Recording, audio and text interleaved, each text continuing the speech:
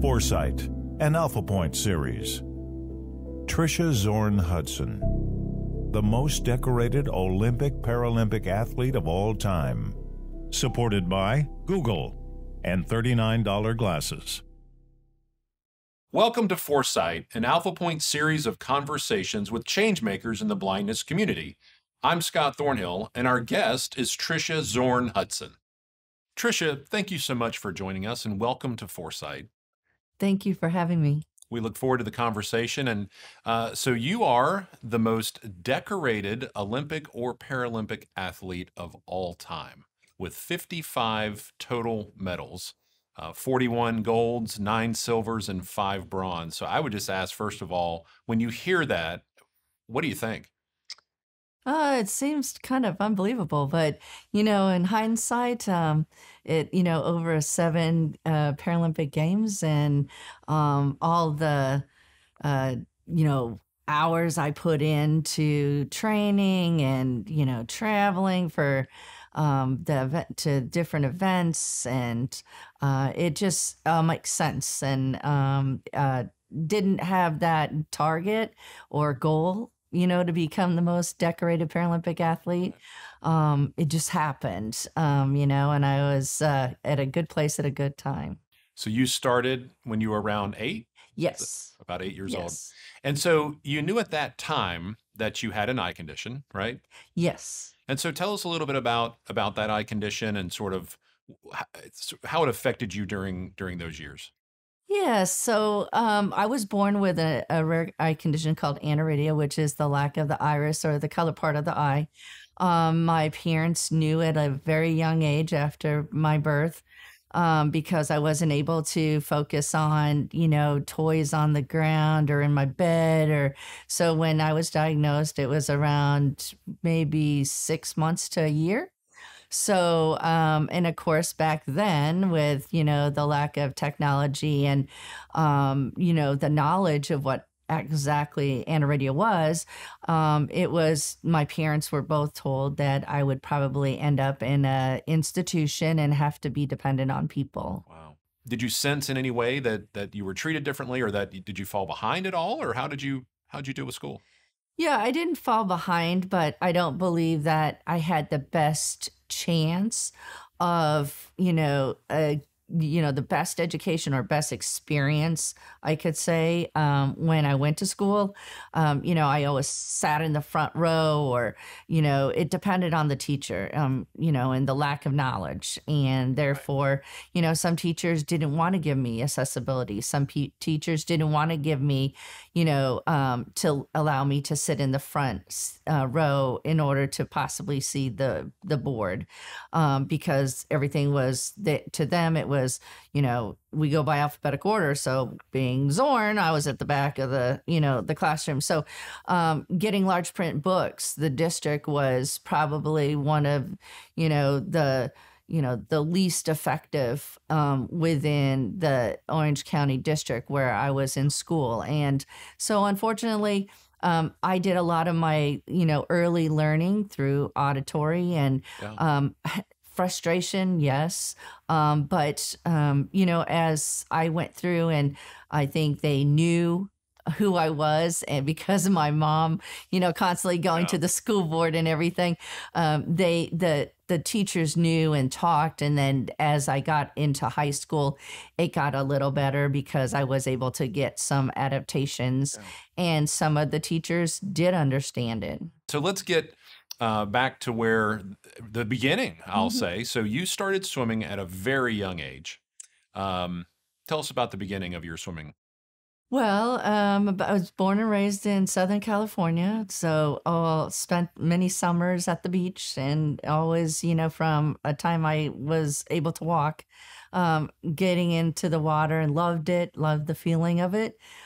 So there was a time where in the town we lived in, that they were having a swim team, creating a swim team. And so my sister and I asked my mom to take us down there, and we did. And at that time, we loved it. We didn't know any of the for competitive sports or strokes at that time, but it was a small team and getting off the ground and learned the competitive strokes. And a couple of years later, I was being asked to come and transfer to another team, the Mission Viejo Matadors, in order for them to be able to create a relay for 9 and 10-year-olds. So despite the eye condition, right, you were recruited for a relay team, and this was not with other, let's say, disabled individuals or visually impaired individuals, right? You were competing with fully sighted swimmers. Yes. I had no idea about the Paralympics. I mean, the Paralympics weren't even on my radar at that time. I had no idea that even existed, as well as my parents. So I was just competing alongside, I don't like the word able-bodied, but people without a physical disability. So I was competing against people who had, normal sight. At 16, you were incredibly close to making the Olympic team. You were within hundreds of a second of making the U.S. Olympic team. I will ask you first, were you extremely disappointed? Did you expect to be that close? What was your thought process going into that? Yeah, I mean, I think at the time when I went to trials, you always have that in the back of your mind. Oh, I'd like to make it. But we knew, too, at that time that the games were the 80 game, we were already going to boycott the games. So, you're swimming at a meet to say that you made a team, but you don't really, you're not competing. So, I mean, you always want to, as competitive as I am, sure, I wanted to make the team, and I missed it by 1/100th of a second. But I was disappointed as a 16-year-old, but the more I grew and I knew that moment in time was a pivotal time because it was a door that closed, but a door that opened because I learned at that time that the Paralympics existed. And I was contacted by somebody, and one thing led to another, and then I found myself competing at my first Paralympic Games. And so you're able to go at the age of 16 to the Netherlands, right, to compete in your first Paralympic Games. So what is that like? 16 years old, and who went with you? Sort of what was that experience like? Tell us about it. Well, none of my family went with me. So I was on my first international trip. Wow. I had, been domestically, but not internationally. And my mom at the time, she, when I was approached by the Paralympic Games, she didn't want me to go, and she didn't want me to use it as a crutch. To say, oh, I did this and this because of they're people with physical disabilities, But again, as I grew and I wanted to become my own advocate, I wanted to know. I'd never really been around people with disabilities. So I'm like, that sounds interesting. I'm curious. It piqued my curiosity. So I told my mom, I told her, I was like, I am going to go. I want to see what this is all about. So Trischa, that's fascinating. So you continued to train with the Olympic team, right, past your first Paralympics in 1980. And that really started a streak for you in those 1980 Paralympic Games in the Netherlands. 7 gold medals. You won every race you competed in. How did you feel coming out of those 80 games? I felt good. I mean, with my times, I felt like that they were, they were adequate and that they were what I thought they would be based on, like, with my training and how I was tapering and, the time of the Paralympics. So I was happy with it. But again, I had no expectations. I had no, I didn't know what to expect. Yeah. So then 1988, I don't want to call it the bellwether of but 1988, 12 gold medals. Yes. So when you look back on your career, and we will talk more about that as well, how you look back on things, how does 88 stand out for you, if it does? Well, all the games stand out to me for different reasons. They all have a different memory. They all have different impacts of my career, swimming career. For Seoul, it was the first time that we were able to compete the Paralympic Games in the same venues as the Olympic athletes. So that was huge. These different cities that you've been to, right? You went, the Yes. Netherlands. You didn't have family with you. Yes. You're going to Korea. What was it like experiencing these cities as anyone, right? And not just Yeah. visually impaired, but you're there and you're trying to soak in maybe some of the culture and enjoy. Were you able to do that? Oh yeah. I mean, it was very fascinating to meet people from all over the globe, and to, not just specifically talk about sports, but talk about, just life and, what they experience as a person with a disability in their country compared to what we do. And so it was just very, and of course the whole, everybody liked to swap uniforms and stuff like that, and pins. So yeah, I mean, that factor was very nice. So we'll move 4 years down the road. You get to 1992, and you had some things happen in terms of the combining of categories for disabilities. Yeah, so every sport has a number that they have for athletes per sport and per event in order for the event to move forward or to continue on. So in the Paralympics, there's a total of 13 categories. They start with the letter S. For swimming is Right. S. So S1 through S10 are those people who are physically disabled with, it could be an amputation, it could be cerebral palsy, it could be paraplegic, it could be many different disabilities depending on what their mobility is. So the lower the number, the more limited they are. The higher the number, then it's less limited. Okay. When with the blind or visually impaired, you have 3 categories. S1 being those athletes who are totally blind or just have light perception. S2 are those people who have athletes who are light perception to 20/600, I believe, visual acuity, and then S13, which is our highest category for the blind or visually impaired.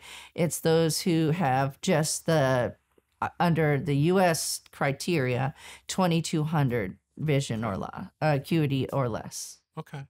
One statistic that blows my mind is that you had 25 straight gold medals starting in 1980, right, and up to the 92 games. How do you even explain that or put that into words in terms of the competition, the effort that it took, and just what that means to you? Yeah, sometimes I think about it. I don't think about it a lot, but when somebody brings it up, like you and other interviews, or people bring it up and make that statement, sometimes it makes me uncomfortable, just because medals are great. Yeah. But medals, I think I've said and told you that medals don't define me and who I am. Yeah. And people who win awards and medals, it's just a example of their hard work and dedication and whatever they were doing at the time. And records are meant to be broken. So, I mean, I don't know how, and if that streak would ever be broken. And I mean, I'm sure that, obviously, I pushed myself as far as I could in order to make that bar high, to challenge those people who are coming up and those athletes coming up. So you had not lost a race. I hate to use the word lost. It just sounds so bad. It's okay. But you had not lost a race from 1980 through 1992, right? And then in the combining of the races, you got a silver in 92, but it was in this combined race where you're now competing against people who have significantly more vision than you do. Yes. Right. Yes. And actually, I was upset about it. Just because I didn't feel, fair to one person isn't, it means differently. Sure. But I felt that it was unfair.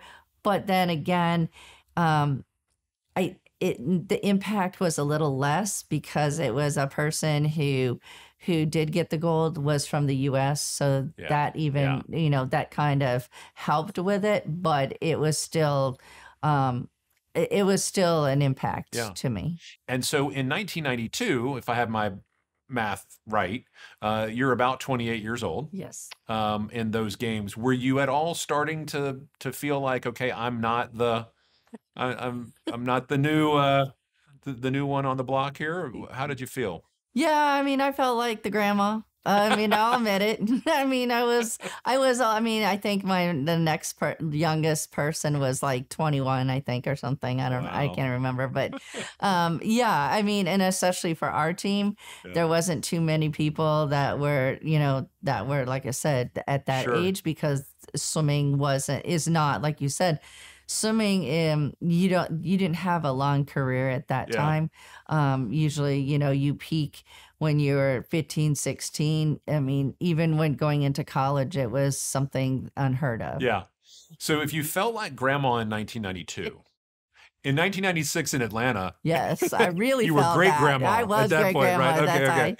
So what was it like, again, being in your own country, and not just being in your own country, because you had that experience, but you're in your own country and you're competing in the same venues as the Olympic athletes, right? Yes. So what was that combination like? Now you're in the same venues, you're in Atlanta. Was it a different experience than the others? I think anytime you're able to compete on your own soil, country soil, I think it's special in itself. That those games were, had other things to it. Too, it was the first time that my dad was able to go and watch me compete. Or that he wanted to, I guess, come and watch me compete. So that was really special. Being able to have the home crowd was special. And again, another thing was that was the first time that they really had a huge, outside, Seoul was big for crowds in the stands, but for people, the way they did tickets, the stands were just packed. Wow. That's great. That had to be special. Oh, with yeah. Your dad there, Oh, and the yes. crowds and the whole thing. Yes. And so we'll move on to the other two Paralympics. Yeah. There's still two more to go. I won't even get into what generations you felt like you were Yeah, at that right. point.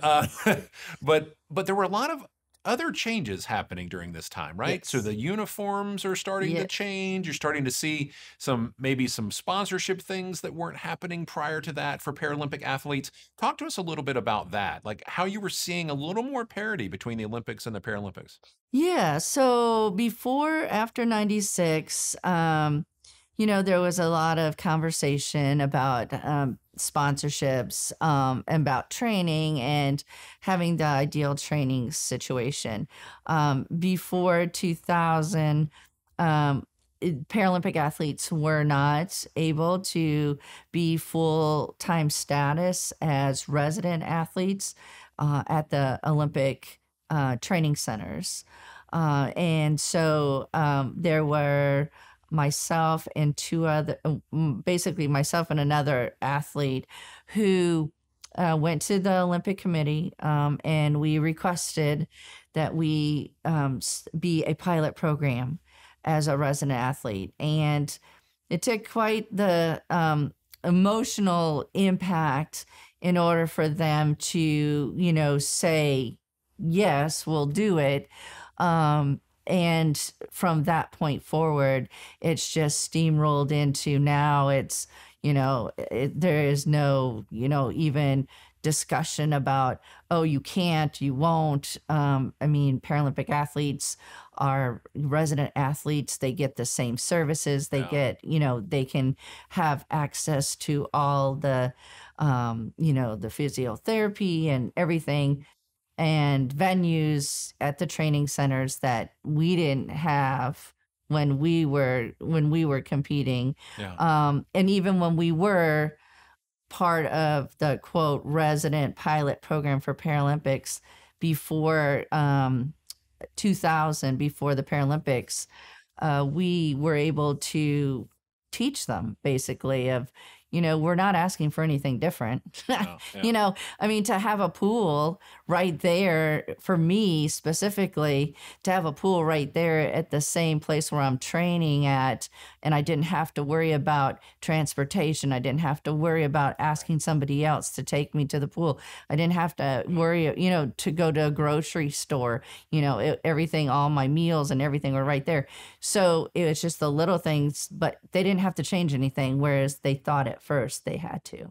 Did you get any pushback on that? I mean, after the fact, after the fact, like they thought, Paralympic athletes are not on the same level as the Olympic athletes. I mean, yes, I recall it. Our first swim workout, they had the pool.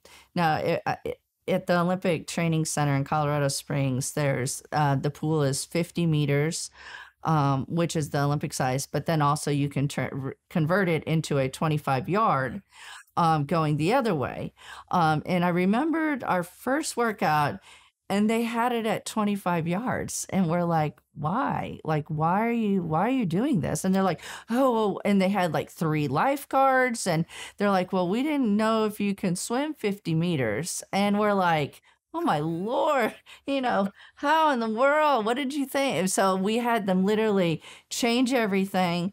But again, it's just the lack of knowledge of, just people not understanding. Yeah. They thought that they had to change the laundry facility, or they thought that going through the food line in the cafeteria that we would, be touching all the food. And it was just sometimes you just have to laugh about it. But it was just like, it's just the lack of knowledge and understanding of not asking questions.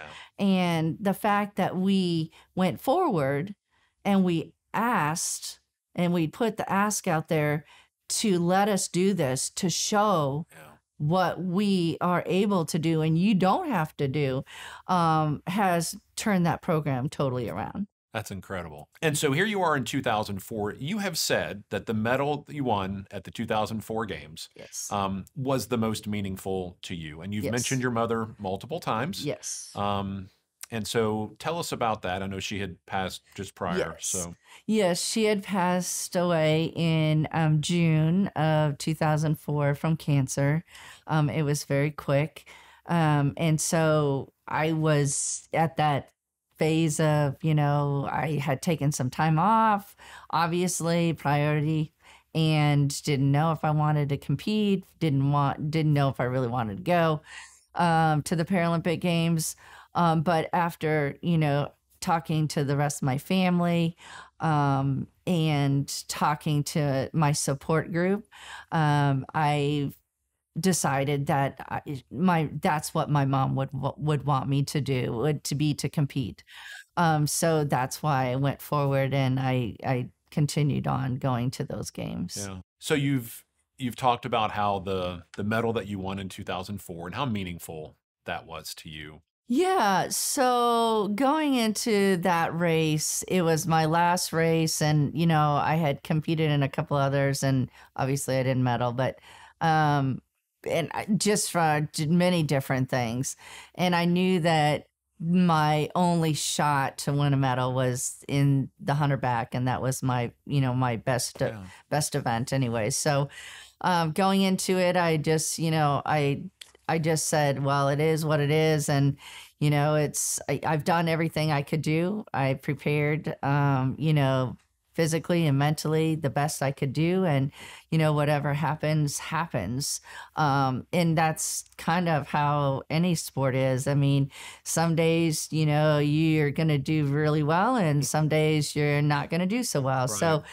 So going into that race, I was, it was awkward at first, because especially those games, because of course my mom wasn't there, but with the support of my team and everything. So when I went to the event and I finished, I, of course, couldn't see the scoreboard, so I couldn't know. So a couple of my teammates came around and they, told me that I had gotten the bronze. And so, I was really excited because that was my last shot to get a medal. And I'm like, I got to get a medal at least for, for this games. Gosh, so that's just the competition part, Sure. competitiveness in me. So, so I was really happy, and I knew my mom would be very happy. And, it just had a special moment that, to me, it just tells you that, gold medals are great, but they're not everything. And that medals have they have a personal Sure. memory affixed to them. Right. And for me, that was one of them. The other funny thing was I knew that was my last race. That was my last thing. I knew I didn't have to go into that environment anymore. I knew I was moving forward and starting a career, my second professional career. So wow, that is, I'm sure that was just emotional, and you were just relieved, and all the things that you've just mentioned about that race. But at the end of that games, of the 2004 games, you were honored with being the flag bearer for the United States of America. Yes. At the closing ceremonies, just to say that, right? The flag bearer for the United States of America for the closing ceremonies. What did that mean to you? That meant that your fellow athletes, in my understanding, thought enough of you, like, you're the one we want to do this. I wasn't even thinking about that. I didn't even know I was being even, put my name in as somebody who would be considered for that. So when I was told, it was very emotional. Again, like you said, it's represents your former athletes with you who've competed with me for years, who might have been within, the Paralympic Games, from all sports too. It's not just swimming. It was from all Paralympic sports who vote. So for them to see me as me representing them during that time was a very special moment. So as we look at the post sort of Paralympic career years, and reflecting back on all of your accomplishments, but then things that happen fairly soon after those 2004 games, you ended up having surgery. Yes. All right. Within about 6 months on your to get artificial iris implants. So tell us about those decisions to do that, or the decision to do that. What led to that? Yeah, it wasn't something that was planned, that's for sure.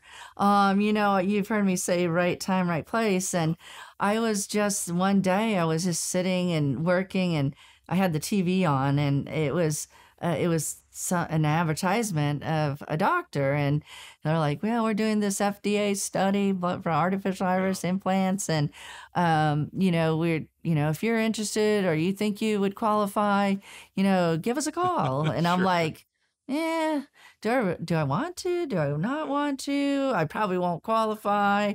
So I did. I don't know what it was, but that made me say, okay, I'm just going to call. Yeah. So I called.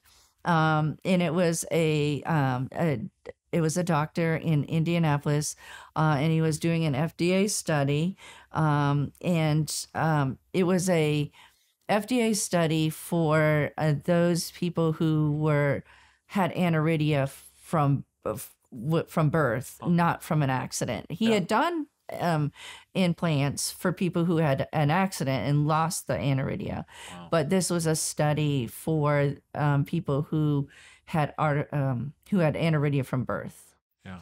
And so so I called and went in there for a consultation, and he goes, oh yes, you qualify. I'm like, okay, let's go. So was I nervous? Yeah. I mean, you're always, from a medical procedure standpoint, there's always risks, and, they can't guarantee it's not 100%. Sure.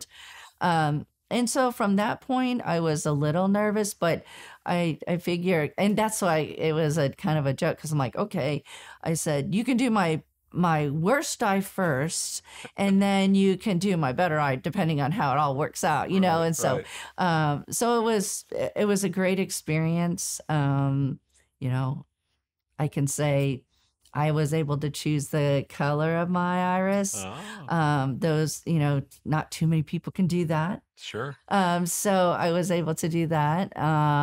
So it was just a great experience. And Dr. Francis Price is just a fabulous doctor. And how has it affected you? How has your vision changed? The one life-changing thing that it's done is I had enough vision returned that I can now be a bioptic driver. So that was life-changing. You know, I never thought that at me being a person with aniridia growing up or anything, that I would be able to be independent to the point of not having to ask people for rides, transportation, and stuff like that. On December 31st of 2004, you got an opportunity that very few people are going to have, which was you got to be on stage in Times Square for the New Year's Eve celebration, New York City, taking us into 2005. What was that like? Oh, it was cold. It was cold. It was really cold. But it was really a great experience. I mean, I'm so grateful that I was asked, you know, New York, I mean, to be in Times Square, you know, you watch it on TV, and to see the apple drop and then to be asked to be a part of that process was just something that, you know, it was a dream come true. It was like a bucket list thing. So, but it was really, really cool. You know, some of the other athletes that were there, you know, that I'd seen and I've never met, I was able to, you know, finally meet them, and to be a part of, you know, history, so to speak. That was just something that you can't ever take back. You know, and on top of that, you know, being able to close the stock exchange, that was something else that during that same trip I was able to do. So that was, you know, an experience that, you know, that I'll always remember. In 1988, Sports Illustrated, you were nominated as Woman of the Year by Sports Illustrated.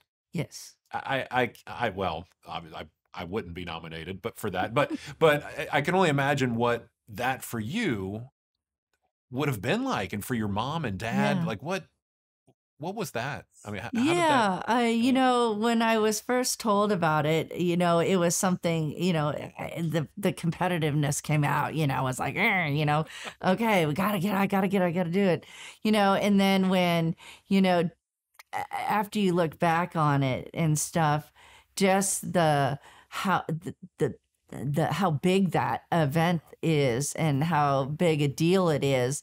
At the time, I didn't really realize it because I was too immature and young at the time. But then now, you know, as you get older, you realize that it was a big deal. And, you know, it just is another reflection of, you know, finally media and, you know, the press, and they took note of, you know, the accomplishments outside of not just the medals, but now like what, you know, I had other things going on top of just getting that. There was another reasoning behind that. To this day, USA Swimming gives out an award each year. Yes. The Trischa Zorn Award. Yes. Right? To a disabled athlete. And so I'm just, what do you think about that? Your name's on an award. I mean, that's amazing. I guess the impact that I wanted, you know, from the award is that, you know, people who know me and who knew me back when I was swimming, that it wasn't just about swimming, but it was about the person and how the impact that I made on not just the sport, but on the whole Paralympic movement, about just humanity in itself. Yeah. In 2012, you were inducted into the International Paralympic Hall of Fame. Yes. And so that in and of itself is just an incredible honor, right? It came after you, 8 years after your Yes. final Paralympic Games. And then um, I, I won't ask you about that one just by itself, but then just in 2022, you were inducted into the U.S. Olympic Paralympic Hall of Fame, which was a long time coming. Yes. I'd love to hear about the joining of the Olympic and Paralympic Hall of Fame, Yes. and then also you being inducted into both of those entities, and sort of how you think about that. Yeah, so when I was first inducted into the International Paralympic Hall of Fame in London in 2012, it was, I was very honored to be able to be associated with that, and to, be a representative of that group of people.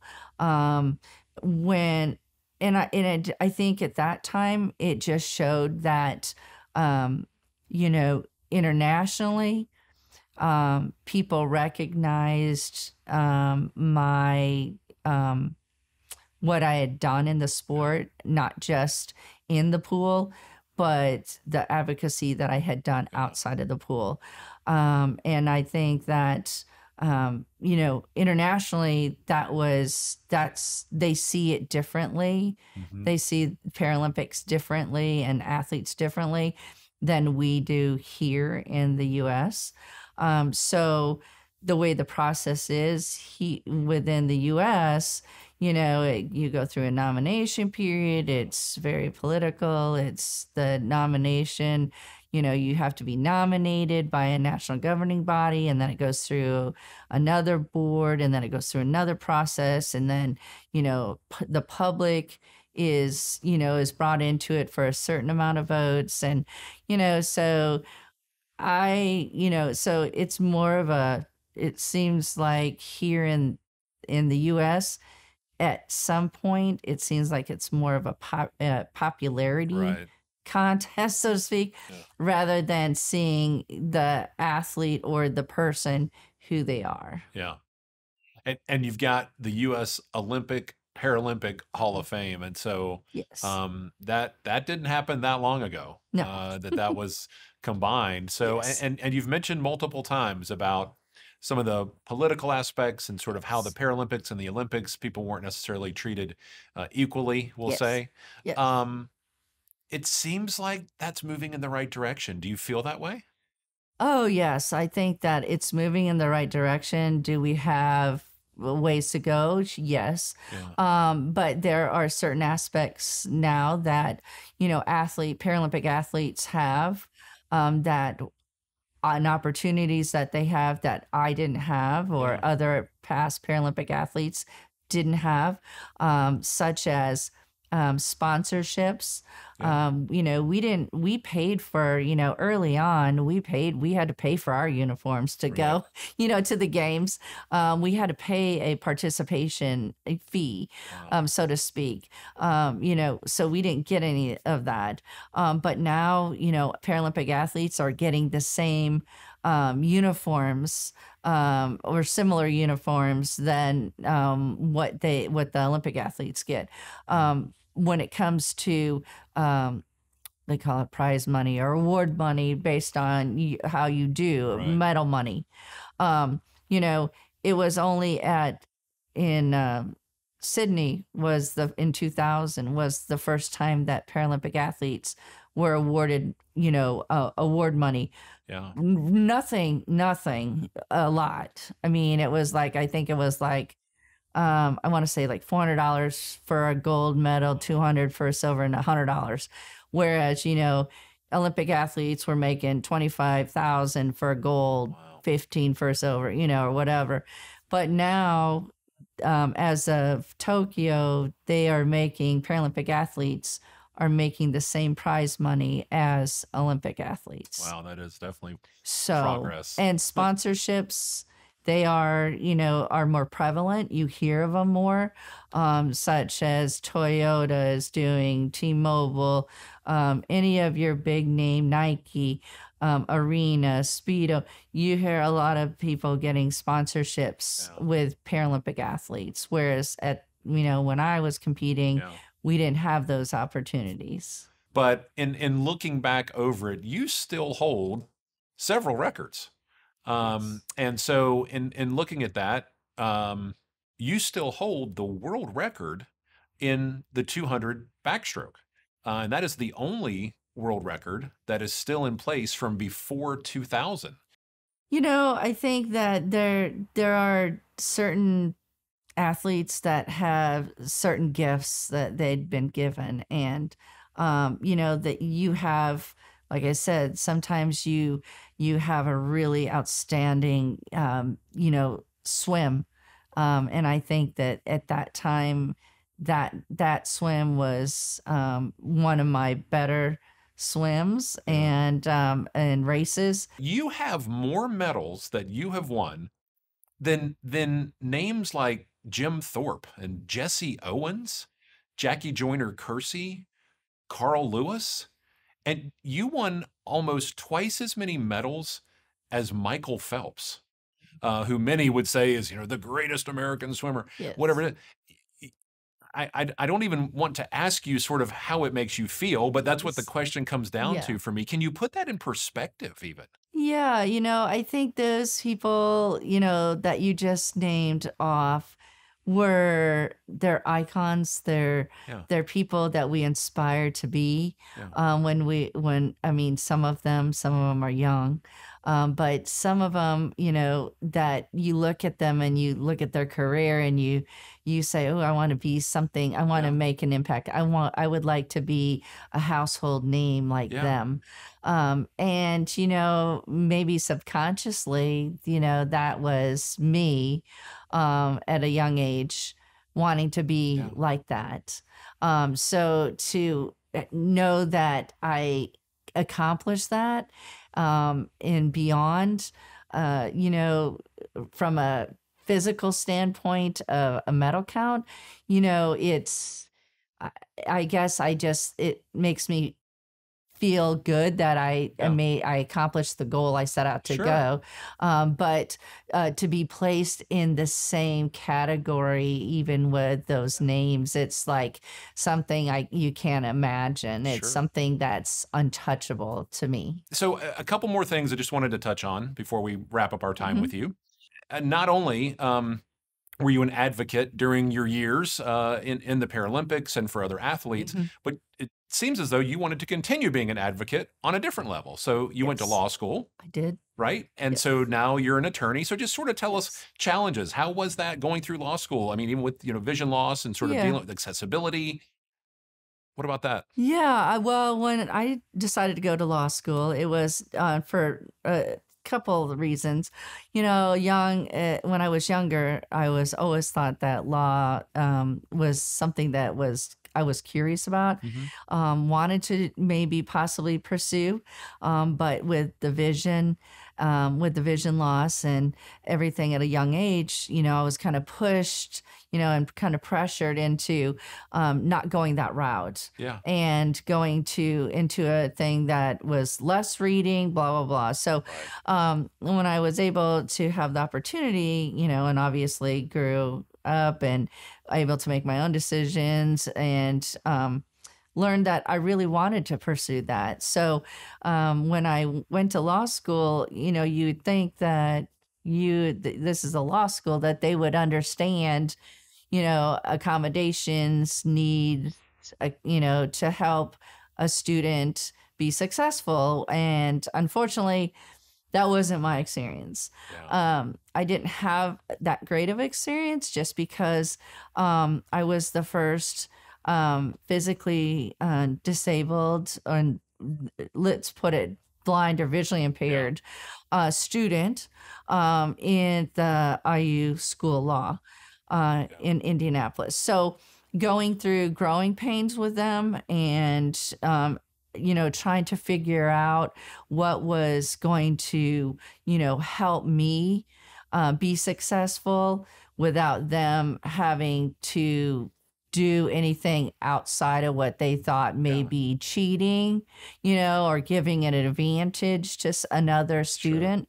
It was quite the process. Yeah. So after law school and everything, I wanted to, I didn't really know how I wanted to practice. Yeah.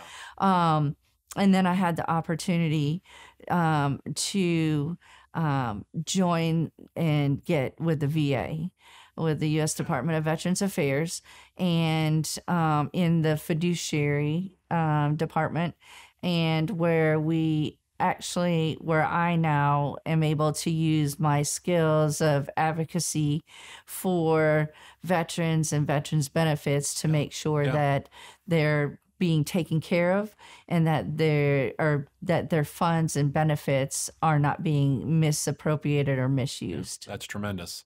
So I want to hear more about that. So as you look at, you have this award named after you. How do you think about being a role model for young athletes, let's say physically disabled young athletes, specifically, female physically disabled young athletes, even more specifically? Like, do you think of yourself as a role model? Do you want to be that? How do you view that?